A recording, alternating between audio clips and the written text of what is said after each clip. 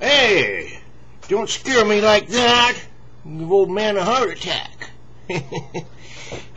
Hey, just come in and I got cleaned up. What I did this morning, I think I'm done combining. I combined for a couple other farmers and that, and I think I'm done. And so I cleaned my combining up and let it sit out so it'll dry.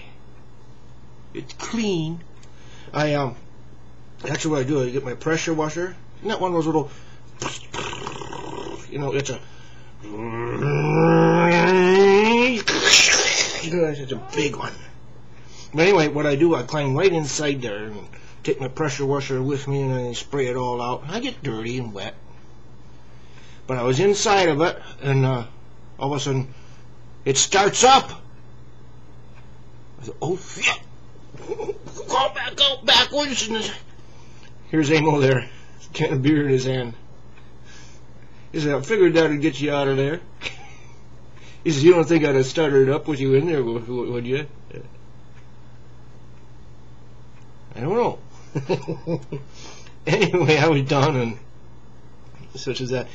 Amo says, there's one thing about you and me, Ronnie boy.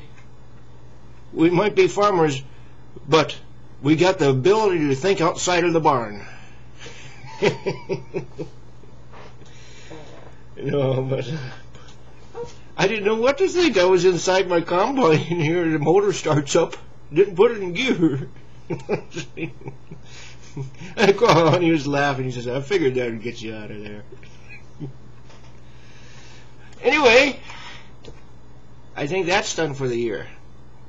With my luck, somebody will call me and say, hey, can you come over and combine? Not till it stops raining. Then it'll probably be snowing, so I'd have to say probably not. If I can, I will. Anyway, thank you for watching the Ronnie Boy Show. That didn't sound good. Thank you for watching the Ronnie Boy Show. That was better.